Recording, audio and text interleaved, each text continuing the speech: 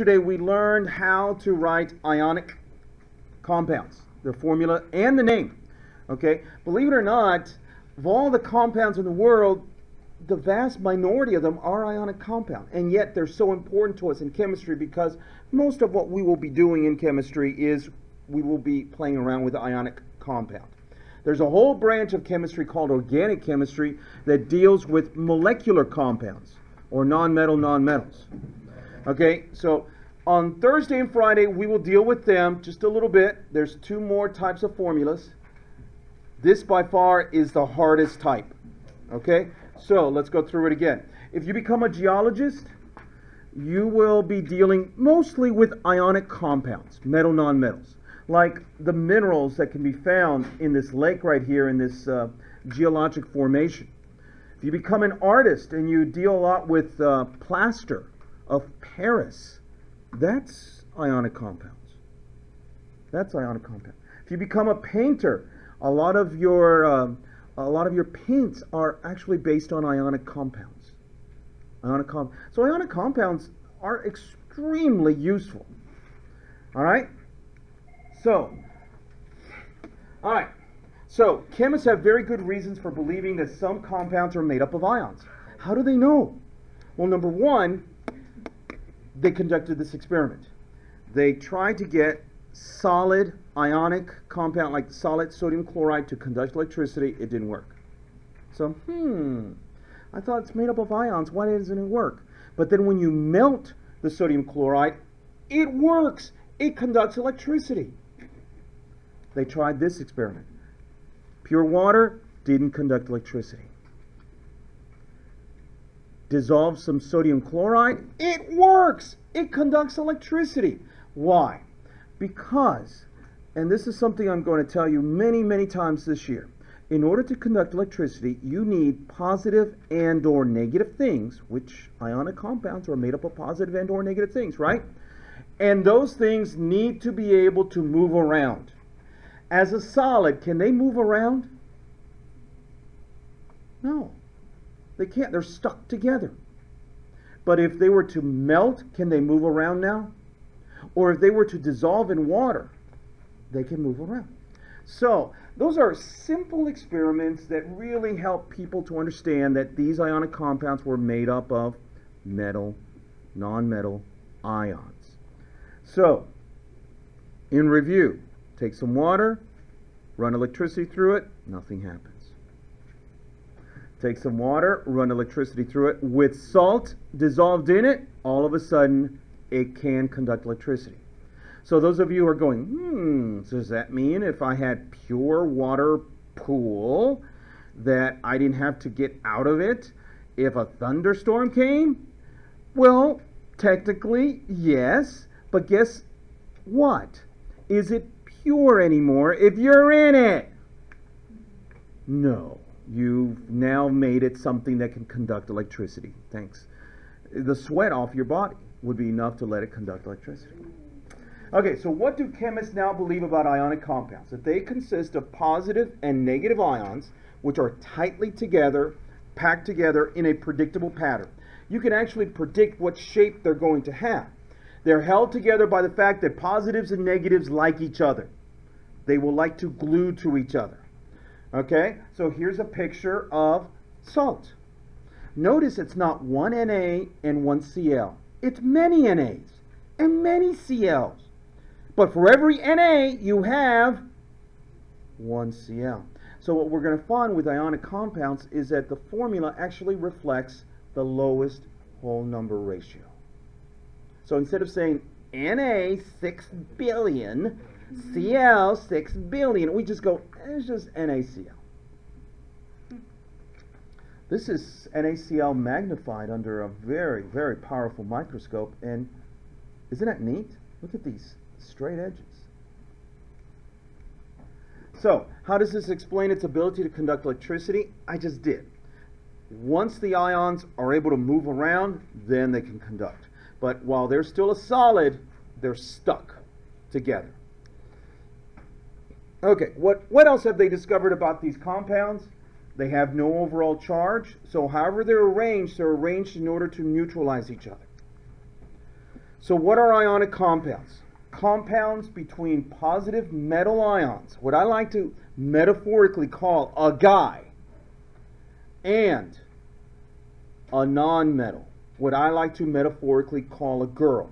It is also possible that that guy can be married to a group of girls, which, if you don't believe me, really happens, and there's a TLC show called Sister Wives about this dude that's married to 5 girls and a lot of kids.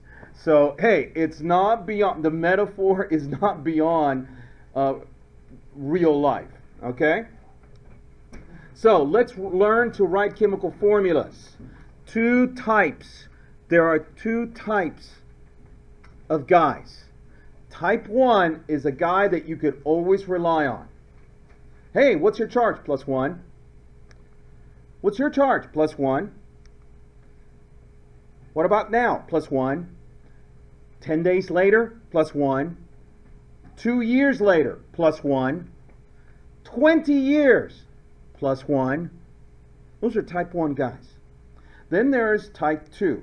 Girls, you know some of these guys. Hey, how are you feeling? I'm feeling kind of +2 today. And then the next day, how are you feeling today? Or +2? No, I'm feeling +3. Why? I just don't know. I'm feeling +3. Then the next day, how are you feeling today? I'm back to feeling +2 today. Why? I don't know. Okay, so these type 2s are guys that come in various charges and you never really know what their charge is, which is going to make it interesting to try to name them. Alright, so type 1s are really easy. Just like traditionally, the guy never changes his name, the girl does. Okay, same way, guy changes his name, cation, name stays the same. Anion, which is the negative ion, the girl, she changes the last part of her name to IDE. What about if it's a package? You have to go to Costco to buy that anion. Where do you get it? I'm sorry, what happens to the name? It stays the same. It stays the same. All right. I'm going to have to get this. I'm sorry, it's maskers. Yes, Mama. Mama Reagan? Okay. Oh, well, I'll call her later. All right.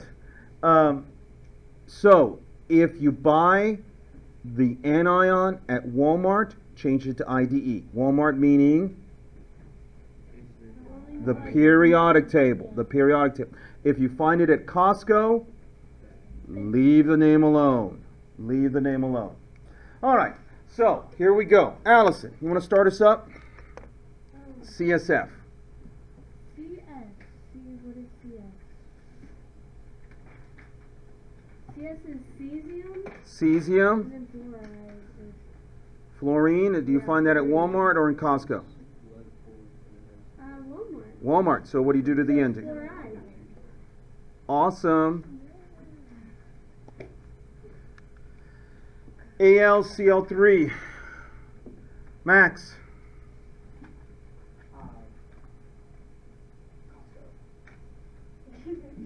No, Walmart. Okay, no, I told you guys have to be ready. So what's Al? Aluminum.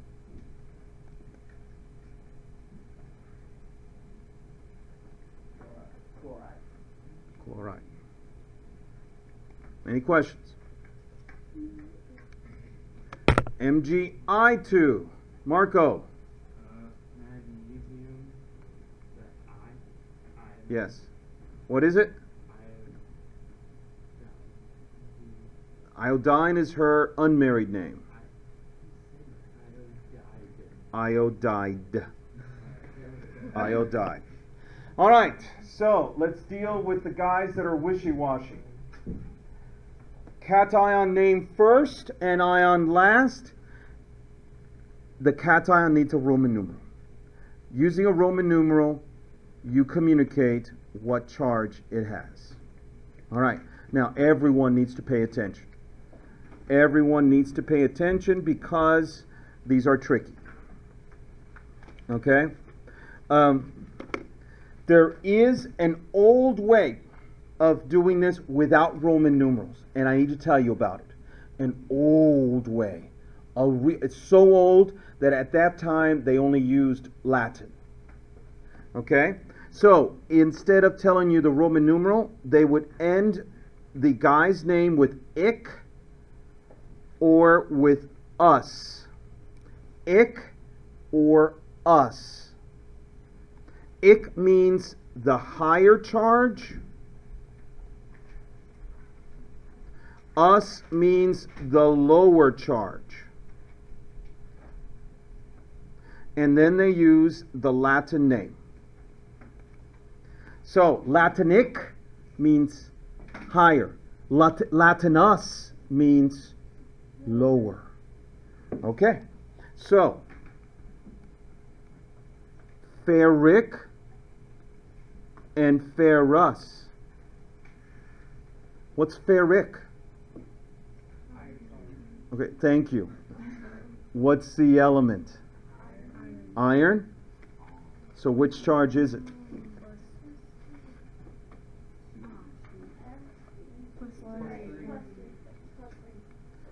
And iron, ferrous is? Morgan? Plumbus. Plumbus. Give me the symbol.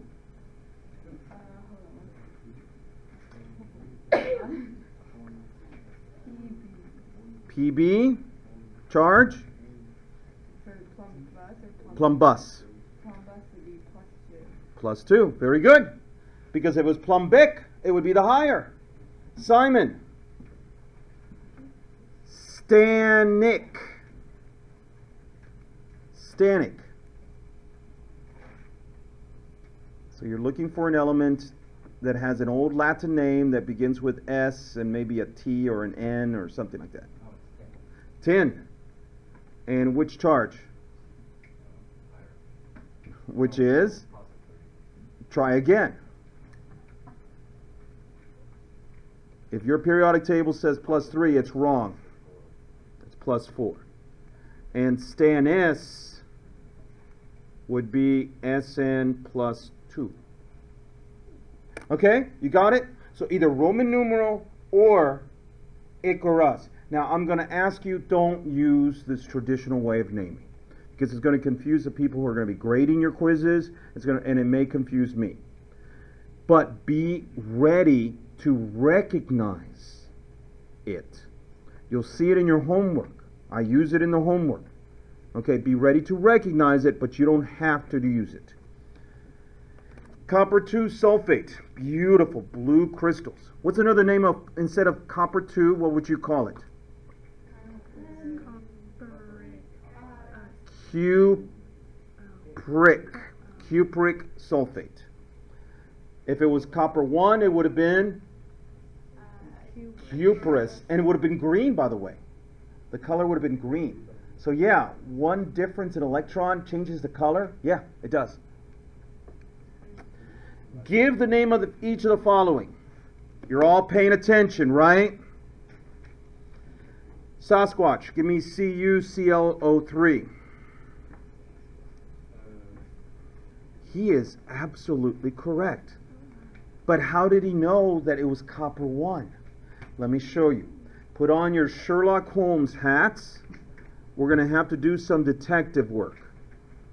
Okay, can we not agree that all ionic compounds are made up of positive and negative ions, right?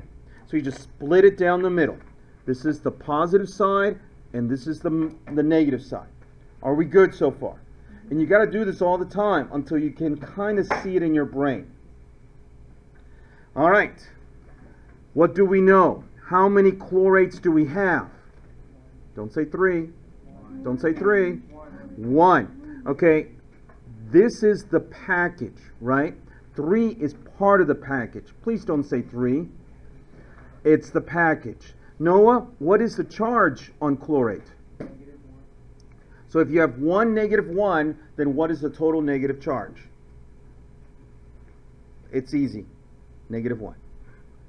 Okay, so if the negative side is -1, Noah, what must be the positive side? Okay, how many coppers do you have? 1. 1 times what gives you +1? Yeah. So what is it? It's copper 1. Okay, that was easy. Noah's going to do a harder one. All right, which one is this?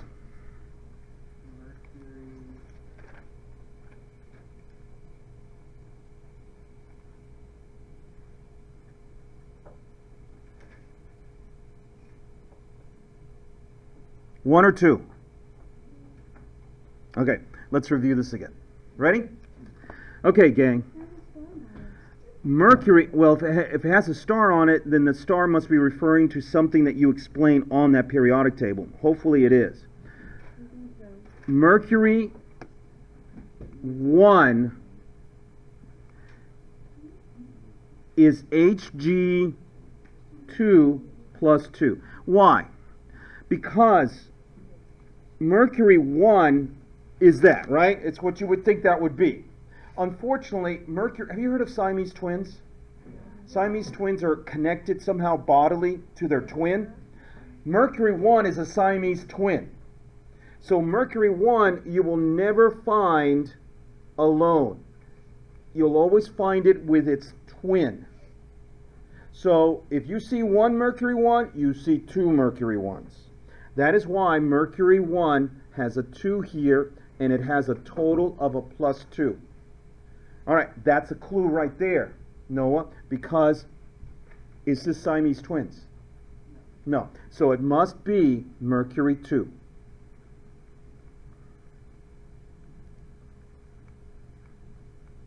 Which does not have a twin attached to it. They're both going to have the same charge, but one is going to have a twin and the other one's not. Okay, so it's Mercury.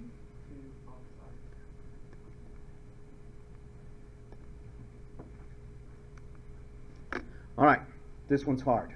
Marie, this is as hard as they get. What is it?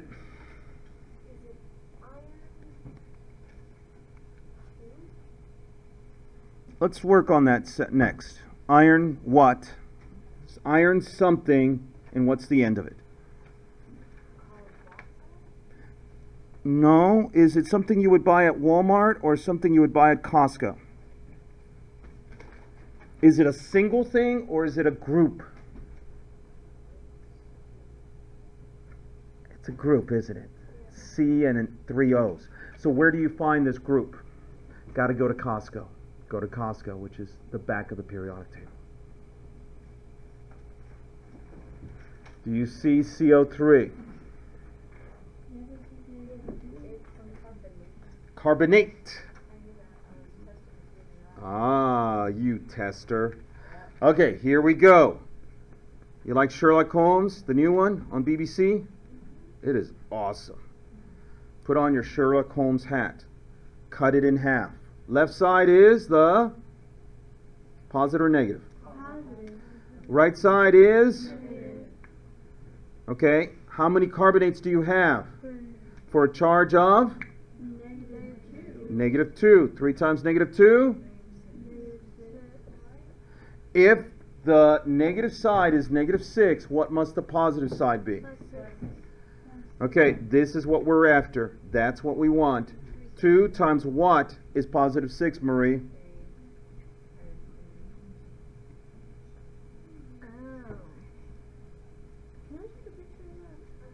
Nope.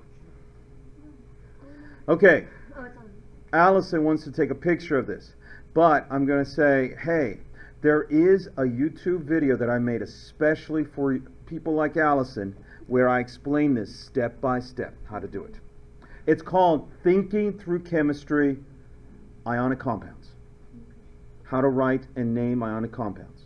It's, yes, it is upright already because I did it for my general chemistry class. Okay? Or you can ask a general chemist, they would love to explain this to you. Because, you know, they sometimes feel like, wow, we're just CP chemistry. Well, they're way ahead of you. They think this stuff is easy. So you can always ask a CP chemistry, my CP chemistry class. All right. How about Hg2O2? Phobos. That would be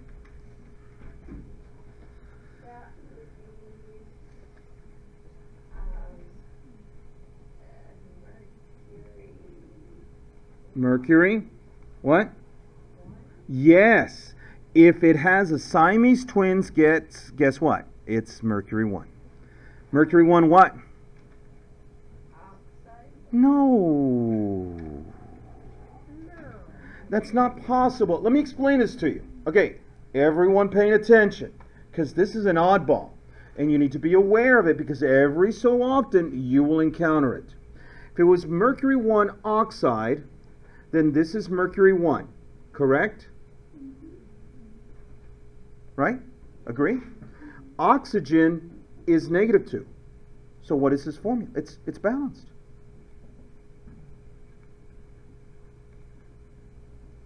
Agree? Yeah. But that's not that. Look in Costco. There is a freakazoid.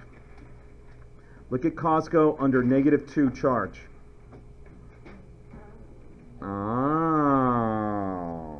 The only way this makes sense is if you have a Mercury 1 peroxide. Peroxide. If you have a -1, Mercury 1, and peroxide, which is O2 -2. So the only way you can have that is if you're dealing with peroxide. So my advice to you is, if you encounter something that and it has oxygen in it and it doesn't make any sense, chances are that you are dealing with peroxide. Yes? What is it if it's just oxide? That's not Oxide, that's because oxide is Walmart. It's oxygen. It's just O -2. All right, one last one. Ruthie.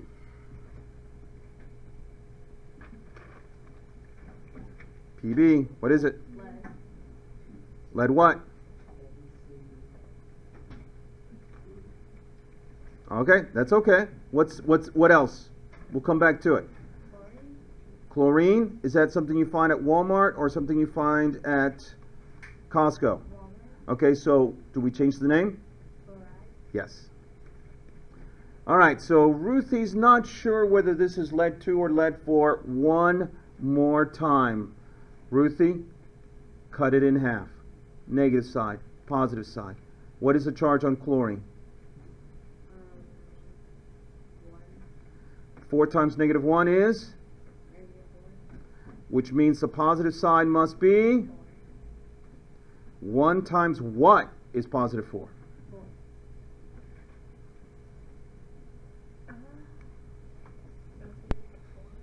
Yes, Phoebe.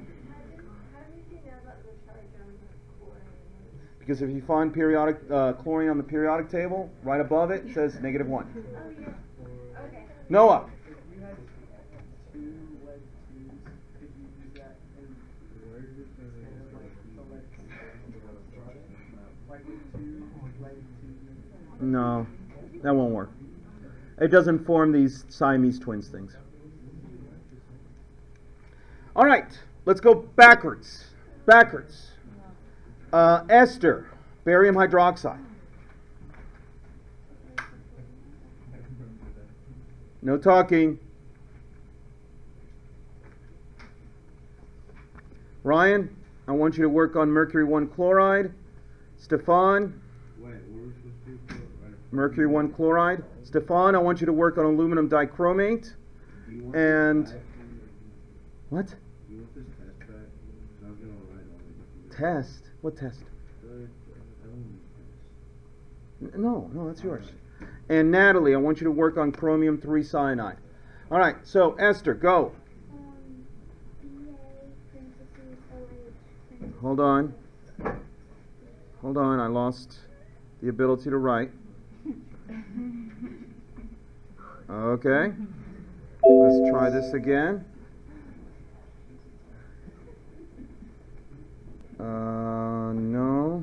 Sorry. Hold on. Stop laughing at me. I'm having technical difficulties. All right. BA, charge. This is how to do these things without the little cards. Plus 2 hydroxide.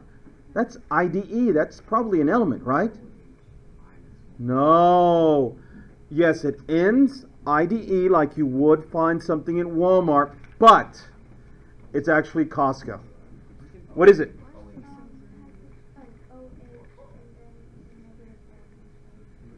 Okay, no talking, paying attention. All right, so which charge do you have too much of? You can't take anything away, but you can add. So what are you going to have to add? Now do the charges balance. Final answer? Okay, did she get it at Costco? Yes. Does she have more than one of them? Yes. Parentheses. Or else, it looks like it has 1 oxygen and 2 hydrogens. Compare that to this, which is wrong. How many bariums? 1. How many oxygens? 1. How many hydrogens? And that's absolutely wrong.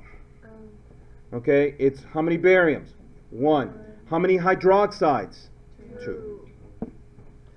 All right, who did I ask to do mercury 1 chloride? Ryan, go. Hg1Cl. 1Cl. No, like you gotta put the Roman numeral. No, you don't. You don't? I am so glad he did that. I am so glad. Why is it? No. The Roman numerals is for the name. It is not for the formula. You can figure out the Roman numeral from the formula. You never, ever, ever put a Roman numeral in a formula. Okay, let's try it again. HgCl. No. No? No. You know why? Because you forgot that mercury 1 is a Siamese twin. Oh, HgCl2. No. No? It is a Siamese twin. Hg. What should be on your periodic table is that mercury 1 is Hg2 plus 2. What do you mean? Like there's nothing on I Mercury. don't think he was here today. Then you need to get together with Sasquatch and copy down all that information very quickly. Okay, not now, Ryan. Help me finish here. What's the charge on chloride? Plus 2, I think. No, let me tell you. The periodic table, if you had it, would say -1 on it. Alright. Okay, so then it'd be Hg2Cl2. very good. That's right. Yeah, we did that on Friday, and you were in football. Alright. So you need that information. Aluminum dichromate. Who's doing that one? Stefan. Al2. Okay, let's take it one step at a time. Charge on aluminum. Plus 3. Dichromate ends in ATE, which means that you got it at Costco. Okay, go, Costco. What is it? Cr2O7. All right, so you have too much positive. So what do? No, you can't divide. You can't divide. You can only add ions. No.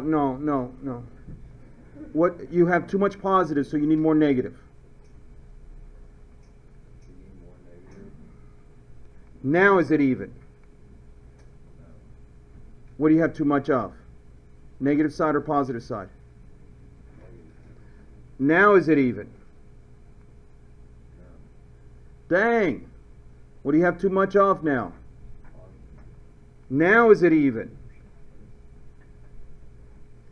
-6, +6. So how many ALs? How many Cr2O7s?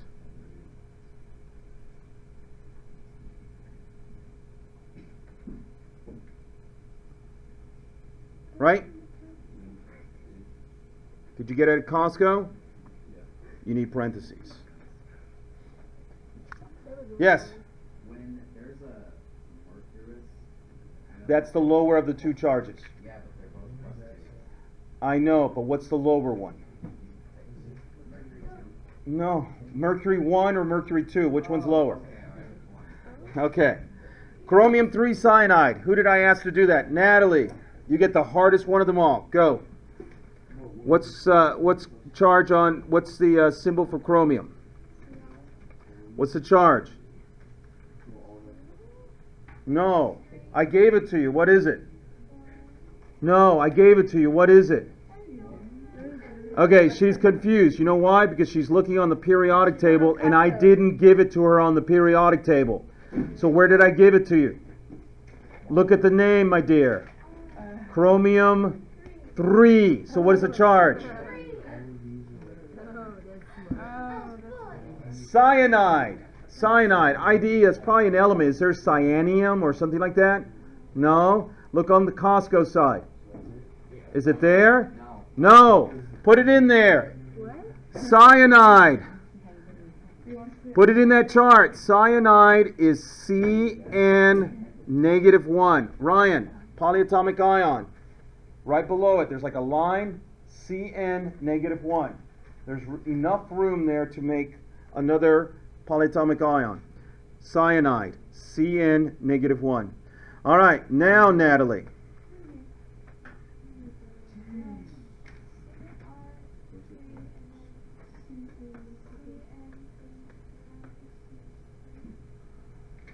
Okay, you said CR3? What? No, CR, and then CN. yeah, because you need how many CNs to balance it out? 3. Very good. Good job. All right, so when we come back together, we're going to be dealing with molecular